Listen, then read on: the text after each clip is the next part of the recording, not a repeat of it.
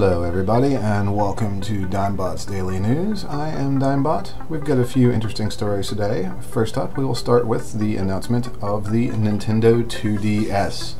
This one took me by surprise. Essentially a non-folding 3DS XL, same size, minus the 3D viewing options. This is something that Nintendo is aiming at younger consumers, saying that the 3DS is aimed at those ages 7 and up.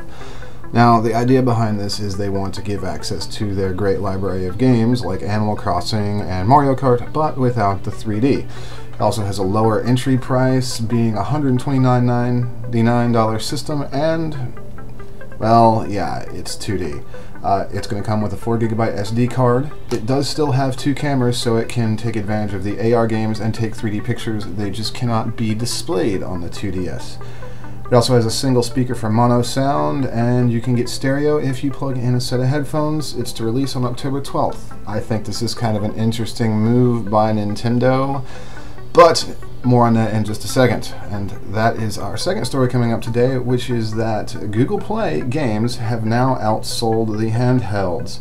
In revenue tracking released for the second quarter of 2013 by App Annie, it appears that Google Play is now in second place for mobile gaming behind iOS. The two combined have now sold 4 times as many games as the 3DS and Vita, and it's interesting to note that this does not include ad-generated revenue from those games, but it does factor in packaged and digital sales for the handhelds, meaning that your cartridges / Sony, whatever the Vita uses, and digital downloads are included in these figures. So, it's a changing dynamic in the handheld market.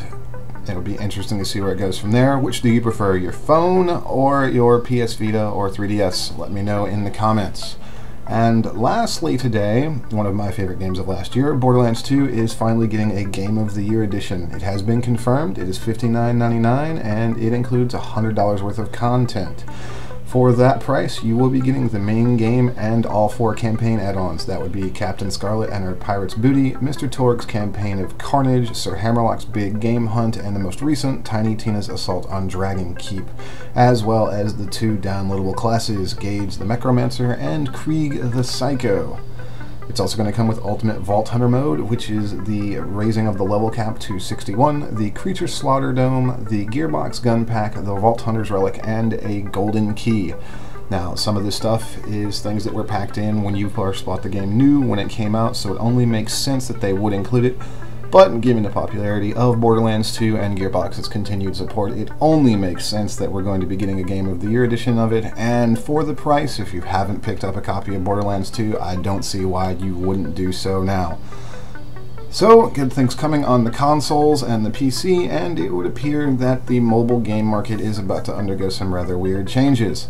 That is your Digmbot Gaming News for today, August 28th, 2013. I'm Digmbot. See you next time.